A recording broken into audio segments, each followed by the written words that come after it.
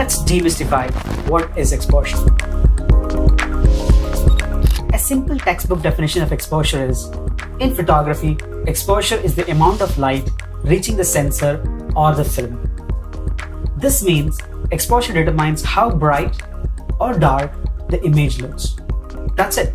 So going back to the question of what is correct exposure. If this comes as a disappointment to you, I hate to say that there is no perfect exposure. Exposure is subjective. The perfect exposure is different for each photographer. You cannot expose correctly, but you can expose the way you like it. You have to try different exposures to see if you like the image brighter or darker. But most of the time, when a photographer is finding the exposure, what he does is finding that balance between how bright or dark his subject should look.